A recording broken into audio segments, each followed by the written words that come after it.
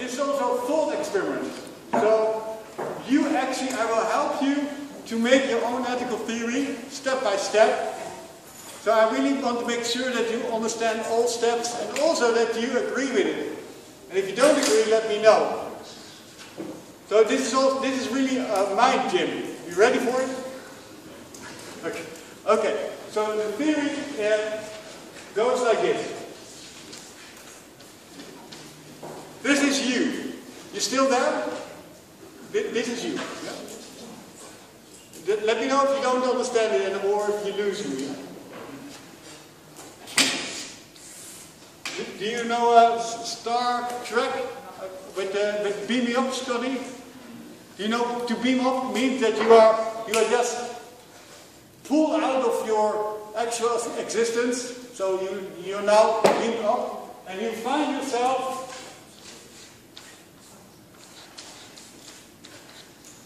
in front of a control panel that looks like something like this. So you are on your own in a small room like a cockpit or a control panel, and you are there. There's no one around, and you look at all the controls and you see look, one is healthcare, education system, defense, infrastructure, and they're all switches and nodes. And you can just do whatever you want. You look for the manual, but no manual, very intuitive, like Apple. And there's no one, you want to ask someone, but there's no one there. So you can adjust everything you want, or just leave it. And at some point you get bored and you see at the right, you see a button that says ready. And when you push ready, you are being back to the world. But the thing is, now this time, you come to the world, and I turn my back to you to make a drawing.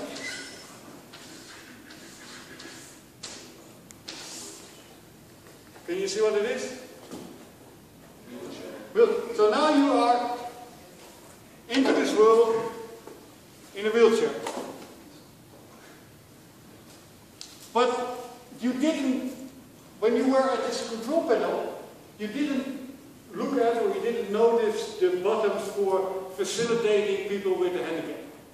So you come to this world and there are no facilities for people in a wheelchair.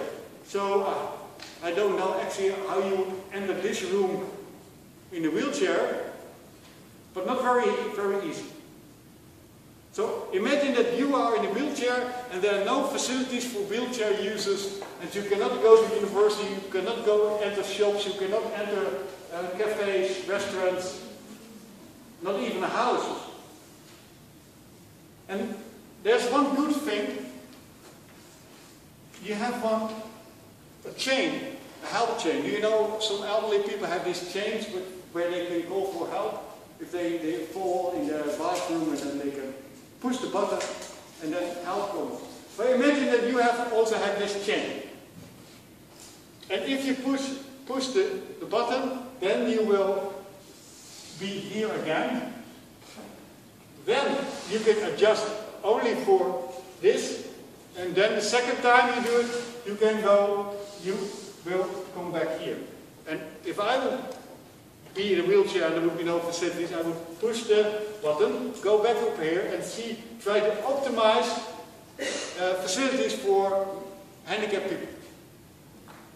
Is there anyone, I mean this is you, and this is you, is there anyone who would not push the button if you were in a society in which there were no facilities for handicapped people in a wheelchair? Okay, so we go to the next module. Well, the aim of this theory is to be a theory of ethics. So what is good? And we're going to do this by using this procedure. So, I don't know what you think is good or bad. You just do you go through this. And we now found out that we have a near consensus that if you have a society which has facilities for handicapped people, people in a wheelchair, is better than a society which does not have facilities for people in handicap, because if you were in the position, you would want to be in a position where there were these facilities. Yes? That is just the magic trick of this theory. We will continue. So the next module, so again, we start again, you just, here you are you. You go up here, you people here, you are here now. But now you, look.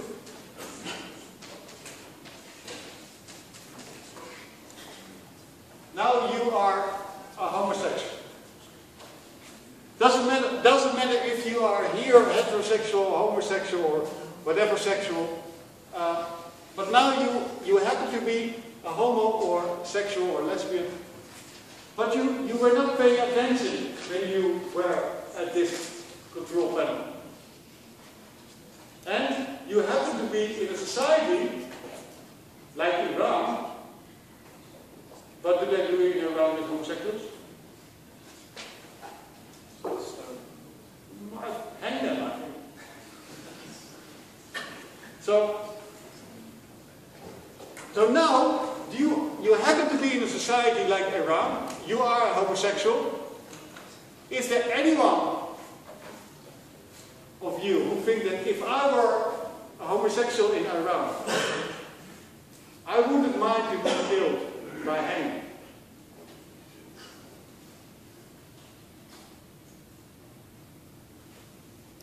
Now I'm leaving this silence because this silence is important. Because this is where the magic happens. Because now we have 100% consensus that the society which does not kill homosexuals is morally superior than the society that does kill homosexuals. This ethical theory is called universal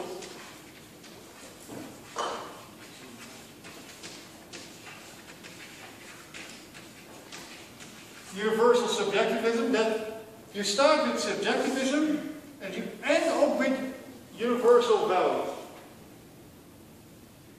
The thing is, and the next one, yeah, I don't know how to draw that.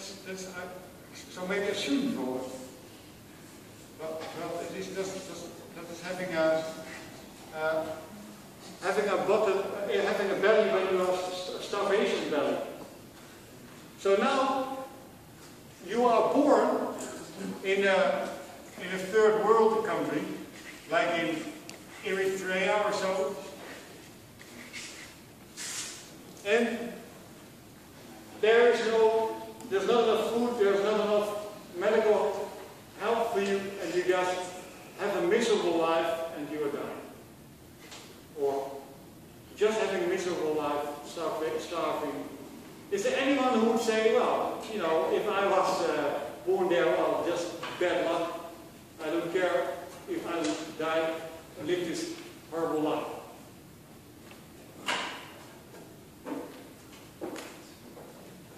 Well, but if you would have consensus on this, do you know what that means? Well, you know what we are giving to development aid.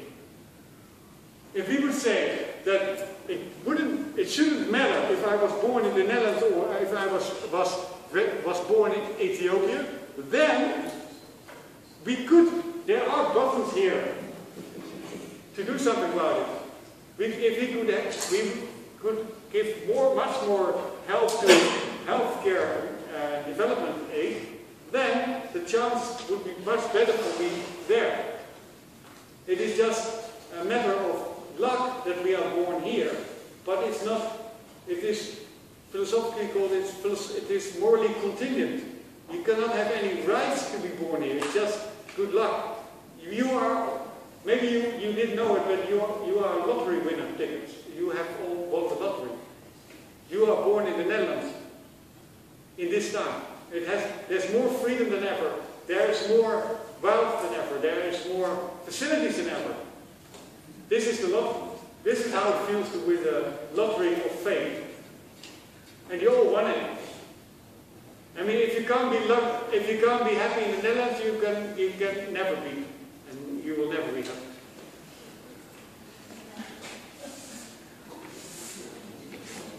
So this is development aid. So we are not ready yet. We go to the next module. The next module takes a little bit more. This is all simple. The next module is this. I try to draw it.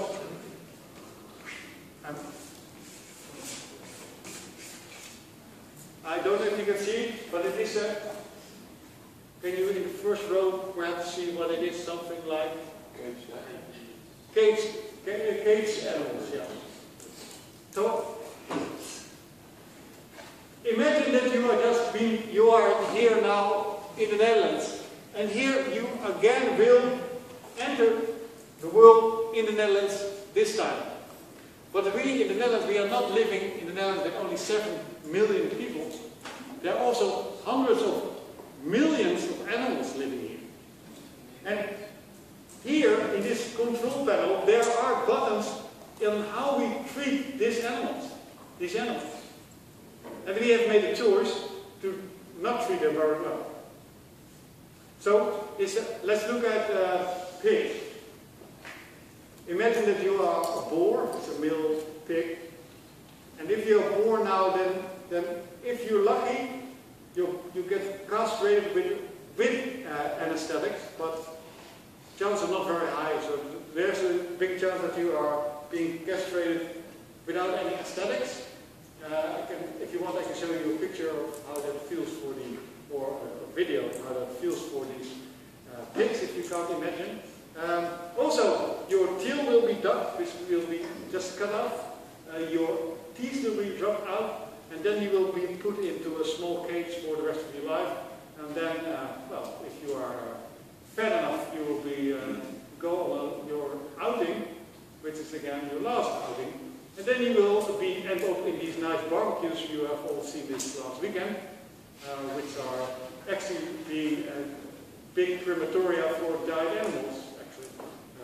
So, is there anyone who wants to change positions with these pigs?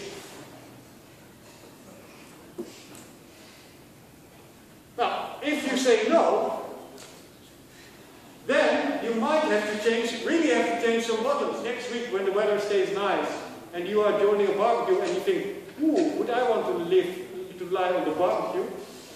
Well, and you think, whoa, maybe not. Then you have a problem.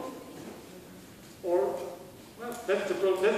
These are the things which lead this theory that we can also change positions with animals, and only with animals where you can do something about it. And this is called, if you take this module into account, it's called sentientism. Sentientism means, to be sentient means to be able to feel pain. Look. If I imagine to be a chair, it doesn't make any sense. How can what would it mean to be a chair? I don't know. There's no way why not? Because the chair can't feel pain. It's not sentient. But I have a dog and a cat. I can imagine what it means to be a cat or a dog. And I know that if by accident I step on the feet of my dog, that it feels pain, and it shows how that it feels pain, and then I apologize. Sorry. But you know, I can imagine, I can see that it feels pain, and I can see that these animals are happy when you give them go outside with the dog, give them food, or when you stroke them. They are sentient. So this theory of universal subjectivism, you can also very easy application would be to change the idea of, can I change positions without anything going wrong morally? Look, you are students, I'm the teacher, we can change positions, can we? Doesn't make any difference. But if I was now in the sand by my middle and you would throw stones at me, then perhaps you wouldn't want to change position with me. Or would you? Look, that's the thing about being able to change position. Is there a moral problem with changing position? Of course, maybe you don't want to be a teacher or I don't want to be a student, but it's about being, what is a victim? Can you change positions without any problem? And these are all, last module I go through is this module. This is a time-lapse module. Imagine again that you are you, that's the simple part, and now you are them. Also simple. You're just you. The only thing is that there's a time lapse of well, then you can play with what time lapse, but let's say 50 years. If you want that the world is the same as it is now, in 50 years, that's the paradox, we have to made radical changes. Ethics. In 50 years, how many people will there be living on this planet? 9 billion. About 10 billion, yeah. If the system hasn't collapsed, that's about 10 billion. But if we go fishing like this, in 50 years there won't be any fish in the ocean. In 50 years the chances are that the sea level has risen very high. If we go on with forestry this way, there won't be any primary forest anymore. Orangutans, rhinoceros, elephants, tigers will all have gone. Deserts will be much bigger than they are now. We will have run out of many of our primary resources. Maybe we have run out of oil, maybe we have been drilling for shale gas, which has tremendous effects on the environment. The world will be full of plastic, much more than there is now. So the world is just a much worse world to live in than it is now. But it is caused by how we are living now. So this is a paradox. If I would think, if in 50 years I want to have just a good life as I want to live now, or I want the world to be just as good as it is now, and it is already being deteriorated, then we have to make radical change. Of course, we have to do this thought experiment. Of course, if you don't want to do this thought experiment, if you keep repeating, but I am not a homosexual, and you cannot do this, then you cannot do this thought experiment. The whole point. Does anyone know what the main faculty is? What you need to be able to do this? What do you need to be able to do this thought experiment? Yeah, okay, but it needs empathy. Yeah, critical thinking and empathy. You need to have empathy. But the good thing is you don't have to feel empathy with other humans. You only have to have empathy with yourself. But there's a lot of work being done now in contemporary political and ethical theory in how to maximally expand this theory by rules. And one way to do it is well, what would be the criterion to add a module? And this is the criterion. Now, this is Peter Singer's idea that we only look at the capacity for being able to suffer. And if you add that as a central criteria for what is a module, then this theory becomes very impressive. But the problem is, and this is the last remark I want to make, if we look at the society in the Netherlands right now, we have done very good in optimizing worst off position for mentally handicapped people in worst off position in the Netherlands. So we are doing pretty good. We were the first country in the world with the gay marriage. We're doing very good, also about women's rights. But if we broaden the perspective, and we look at Netherlands, what do we do for development aid? Well, almost nothing. The Netherlands has one of the densest factory farms in the world. So actually we not do good at all. And if you look at how much we are using of our average ecological footprint, we are not doing good at all. So the problem is that actually, if we morally evaluate our own society, we're not doing very good. Thank you very much.